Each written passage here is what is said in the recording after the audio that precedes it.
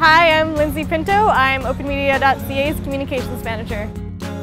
My job is to communicate with our supporters and with the rest of the pro-internet community about issues that are happening in digital media and culture and threats to the open and affordable internet.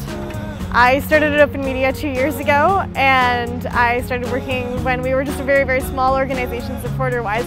We managed to grow that community in a very short period of time because people were so galvanized by the issues of the day that were coming in. I love the sense of community that the internet fosters. I love making my home online. I love the joke that my boyfriend makes when he says that, no, this is Lindsey, she's not from anywhere, she's from the internet. I mean, of course there's a lot of democratic potential and a lot of, potential for cultural sharing and for discourse and really it's for innovation, for the digital economy. All of those things are the case, but the reason why me in particular, love the internet is the community. What really concerns me is diminished potential. I mean, we have this medium that allows for communication across boundaries, across cultures, races, everything, and I am really concerned that it's going to be squandered.